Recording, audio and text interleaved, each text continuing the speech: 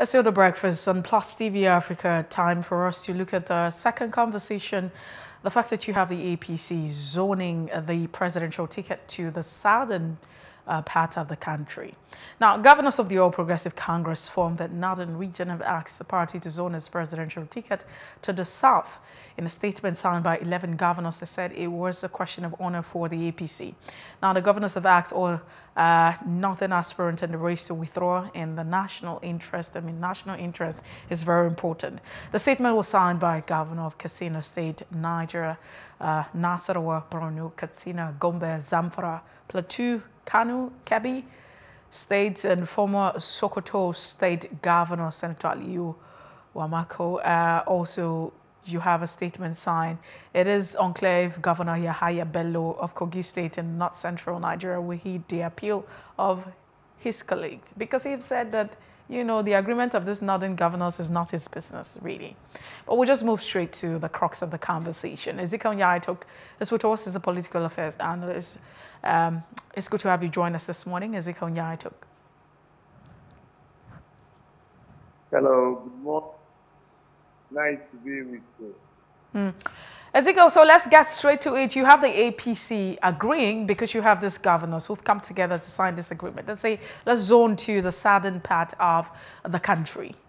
Now, let's juxtapose that with the fact that if you look at the gentleman's agreement, is that, you know, you need to have, at this point in time, you should be determined for the southeast. What do you make of this? The APC is saying we zone to the southern part, not being very specific whether it's the southwest, south-south, or the southeast. But we all know that if you follow the agreement that has been adhered to over time, this time should be the time for the southeast. Yeah, okay. So when you are, and you have to be very careful not to inform the people, to make sure that they are informed. I'm getting a feedback. I thought that, I don't know, maybe the... Anyway, come to the issue in question. Nigeria runs a democratic system based on certain rules and guidelines in the Constitution of the Federal Republic of Nigeria and operational guidelines set up by INEC. Elections come once in 4 years, which means that you have enough time to adhere to the guidelines of INEC guidelines. When you start self-form, it means that that time has come when people should indicate their interest. That's where the first fraud begins. Parties will submit money, so they pretend to do not know what's going on. If they zone at that time, they will stop others from making it. As a result, they play the ostrich and spirit. And people bring out 100 million. Let me be project specific. The governorship, the presidency of Nigeria on the platform of APC. Now you have over something people down 100 million each. You say nothing. These people go ahead campaign, you say nothing. And then, 1 week, in fact, less than a week to the close of the process, we embark on this as if the first water yesterday. So let me say this. I've looked at the document for you before, and I do not understand how that document agrees with the guidelines that says if you have been through the process, they have collected what form, you have not been disqualified, you cannot have anybody impose anyone on you. Whether governors told you meetings, they don't hold meetings. National Working Group, they hold meetings, they don't hold meetings. The elders of the nation don't hold meetings. Those have become inconsequent now. What is important as today is how those, I think they say, that candidates have come into that. For all of them, not one dissenting point to say we agree to endorse. They go ahead to put it down in writing, not only to bury the ambition, but to endorse the agreed party.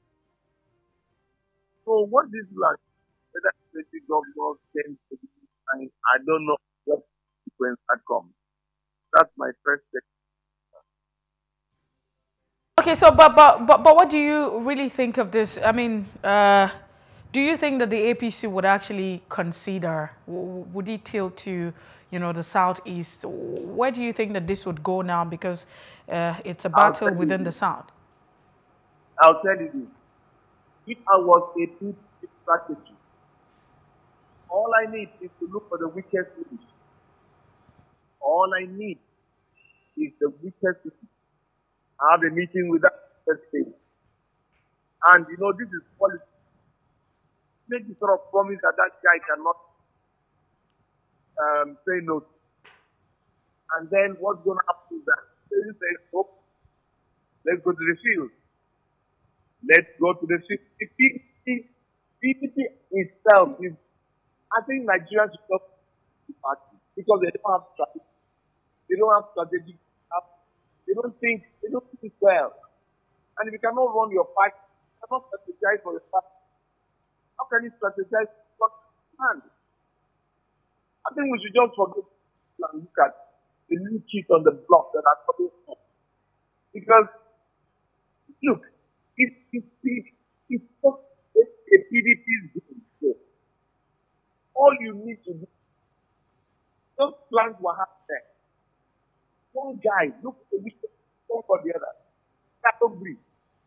And by the correct, the only thing they can do is threaten you. If you look for years of maybe this was my own thinking. And blackmail you. And all those sort of things. Then I think that as today, APC have that's where if you go to those other governments, all those a guy like Yaya, who has made so many goals, I don't know. We seem to have a connection issue. If you can hear me now, we hope to have this conversation in no time because we can't seem to hear you clearly. We apologize for all of that. It's on the network, but we hope to share your thoughts on this particular issue as soon as possible. Okay. We have been speaking with Ezekiel, Etok, a political affairs analyst, and we're looking at the fact that the APC has decided to zone the presidential ticket to the southern part of Nigeria. The big question remains whether it would be to the south, or the southeast, or the southwest. Stay with us. And that's it this morning on The Breakfast. If you missed out on any part of the conversation, it's all right to follow us on Facebook, Twitter, and Instagram, and do subscribe to our YouTube channel at Plus TV Africa and Plus TV Africa Lifestyle. I am Messi Boko. Have a great day.